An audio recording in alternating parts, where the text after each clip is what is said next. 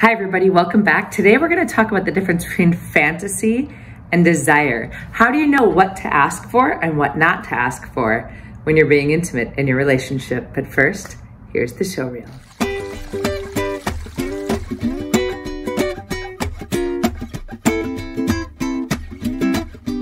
You can't wiggle too much. So what is the difference between fantasy and desire? This is really important to determine before you start asking your partner for certain sexual pleasures or intimate pleasures in or out of the bedroom.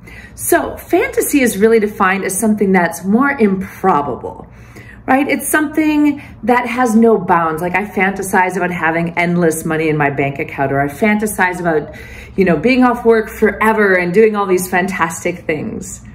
Right? Having a million women or men around me, having all the, right? So fantasy leads into places that aren't necessarily probable, but desire, a desire for something that's very intense means that it's something that you could actually do, that you want to do, that feels safe, that feels exciting, right? So fantasies could be something like, oh, I imagine having sex outside, but you know that you never would because you're afraid of getting caught or getting your name in the paper or something like that, right?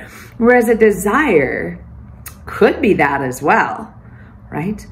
Or it could be more about how you want to be touched, maybe a new position, a toy, something like that.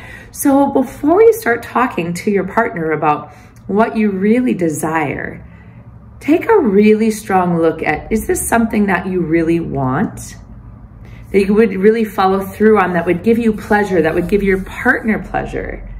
And if so, think about how to approach it with your partner in a way that's open, that invites him or her or them to make a choice for themselves as well. And work your way into it gradually and slowly.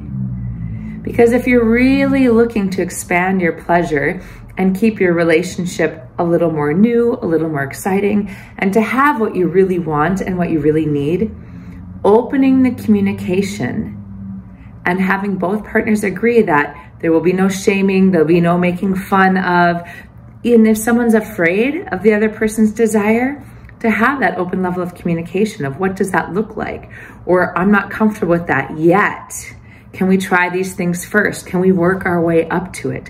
So opening up the lines of communication is going to be very important to get your wants, your needs, and your desires met. So good luck. Stay tuned for more tips. And remember, you are loved, you are loving, and you're lovable. And everything you want and you need is normal. Namaste.